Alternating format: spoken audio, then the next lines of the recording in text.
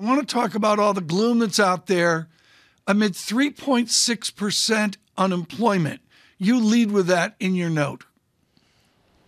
Absolutely. I think I'm taking a lot of signal from the health and strength of the US labor market. It surprised us consistently to the upside this year. Job creation at 350K per month on a 3-month average basis. We know the Fed looks at this. It's pretty strong. And the unemployment rate is all the way down to pre-pandemic levels when we had a hot and very strong labor market. I think the labor market will matter a lot for the outlook of the U.S. consumer and their confidence to continue spending in the coming quarters. So from that, I think the doom and gloom on recession is a little bit exaggerated at the moment. We parse inflation as services and goods.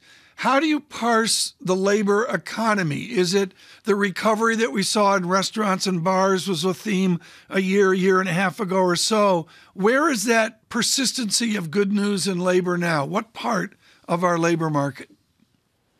So what we're seeing is a broadly based growth in job creation. And I think this is what kept job growth going for so many months. Now, this could turn around quickly, especially if we talk ourselves into a recession. But for a moment, I think let's pay attention to what we're hearing from companies, their hiring intentions over the coming few months.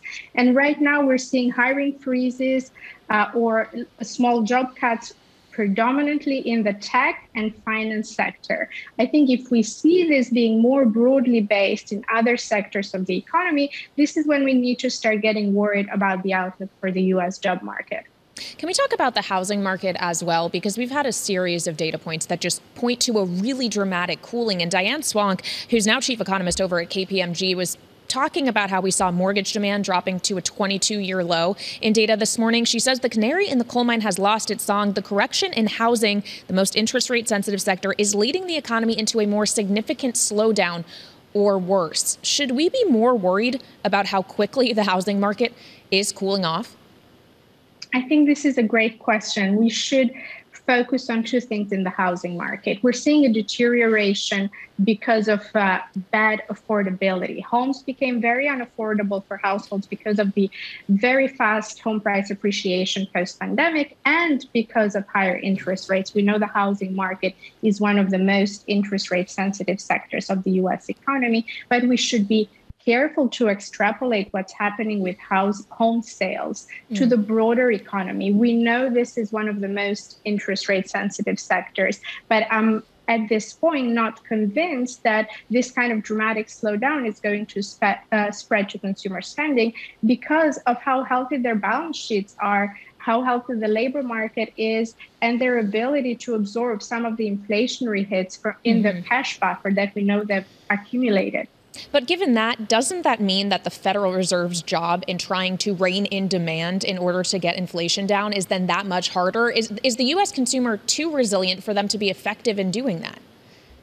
I think therein lies the problem for the Fed. We have a very strong economy, and they're trying to walk this tightrope of bringing inflation down while the unemployment rate only picks up a little bit because this will be absorbed in the job openings that are at record highs at the moment. I think we should be prepared for a Fed that needs to hike more than the markets are anticipating right now. Blerina, your job at Rowe Price is to talk to portfolio managers about sector bets and even individual stock bets, and it starts and ends with unit dynamics and price dynamics of the revenue line. What are you telling them about what revenues will do over the next 12 months?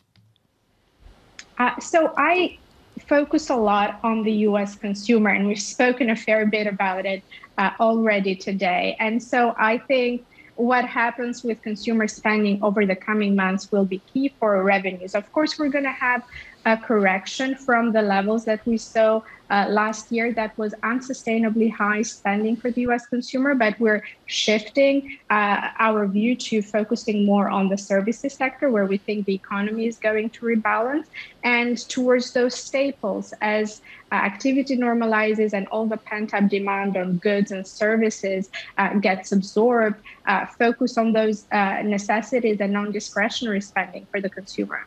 Well, if the consumer's there, and I see Atlanta GDP, not Atlantic, Atlanta GDP statistics that are really quite gloomy. Should we trust those statistics, or is the resilient consumer going to surprise all?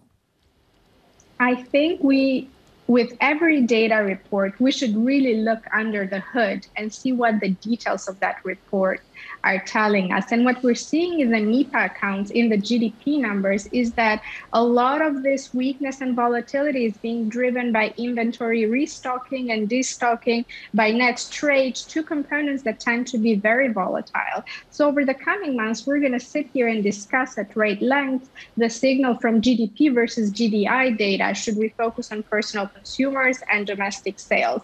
And I think there's going to be a lot of debate on this, but ultimately, we should focus on consumer spending, and we should focus on how fast jobs are being created in the economy. Well, something else we're likely to debate over several months is what size Fed hike we're going to get at any given month. But perhaps the more important conversation is where we ultimately are going to get. We've heard from Blackstone in the last 24 hours saying could be close to 5% on Fed funds when all is said and done. Jim Bianco agreed with that take. So I guess kind of a three-part question. How high do you think we get on Fed's funds? At what point do we reach it? And for how long do we stay there before the cuts follow? So I think that we probably get to 4% interest rates by the end of this year before the Fed takes an opportunity to pause and see the effects of tightening financial conditions on the labor market and on inflation. And then I think risks for next year are pretty wide. If the economy continues to grow and surprise us to the upside, 5% interest rates, it's not unthinkable. If the Fed thinks this is necessary to bring inflation down, they will go ahead and do that. They've told us they really prioritize price stability at this point. When I look at market pricing, I think they're being a little bit too sanguine about the Fed cutting interest rates already next year. I don't think it's going to be as simple as that in this business cycle.